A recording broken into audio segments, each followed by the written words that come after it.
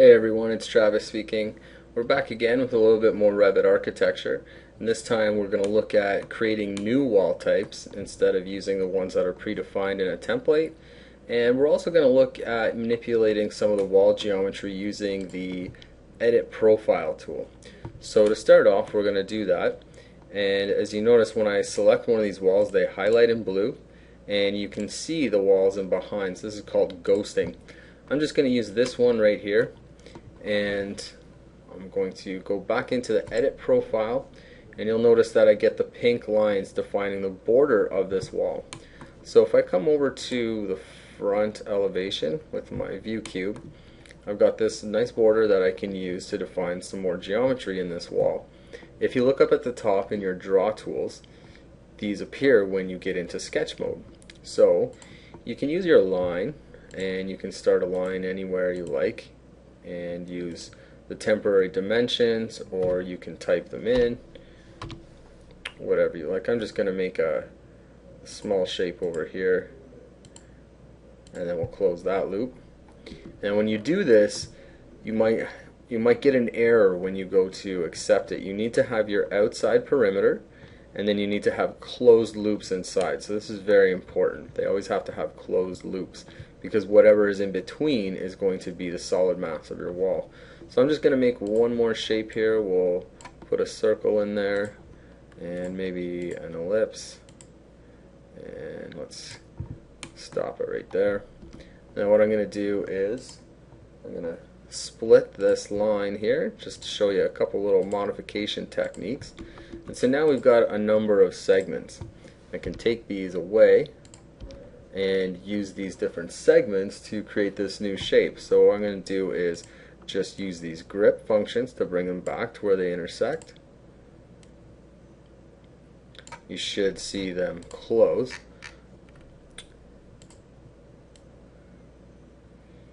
Again, I'm just bringing it to that point.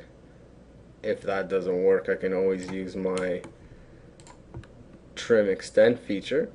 Select one line, then your next line. Let's see if that's closed up. So when I hit the green check mark, there should be some space in this wall now. So again, we'll just move that into a 3D view so you can see a little more clearly what we've done.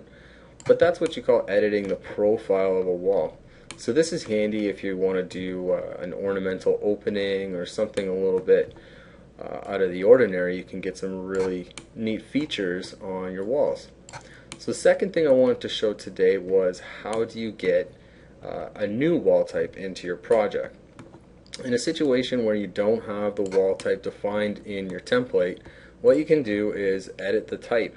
So we're starting off with a basic wall. It's an exterior wall with brick on wood stud. If I hit the Edit Type button here in the Type selector, I get the Type Properties dialog box.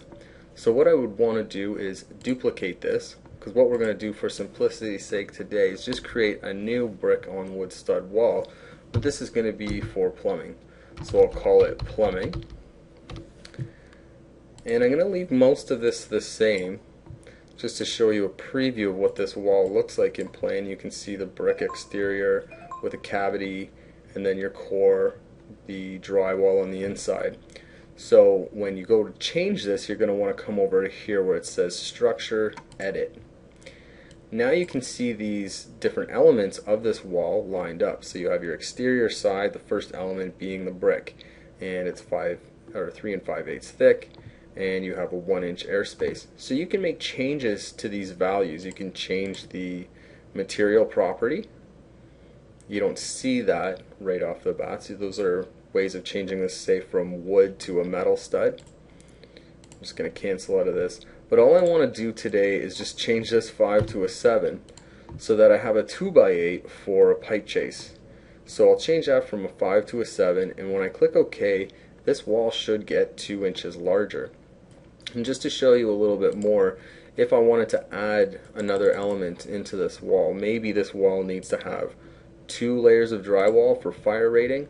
What we can do is highlight the closest one to the edge. We'll say Insert, and right now it's saying Structure, so I want to use the drop down menus to come back to Finish, and then choose what type of material this is going to be. So there should already be a drywall in here, gypsum wallboard. And we'll say OK.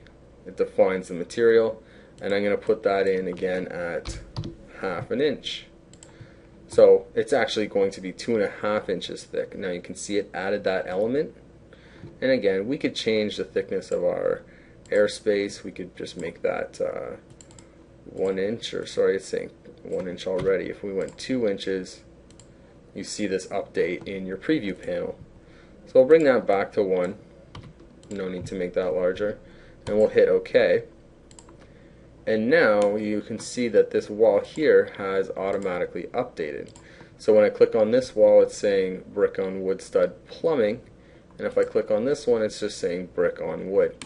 So now I can come back to any of these walls again and change them to our new wall type, which appears right underneath the old one, and you'll see it automatically update. And again, there's some extra features in here, like you can increase the height of walls manually with the grips. You can change from your base constraint to use unconnected heights this way. This is a handy feature when just working in the 3D default views. So at any time you have a lot of freedom with defining your walls. You can take them off and on the grid, and you can lock them with constraints. But these are just some quick tips and tools on how to create walls in Revit architecture. Thanks for watching. Bye now.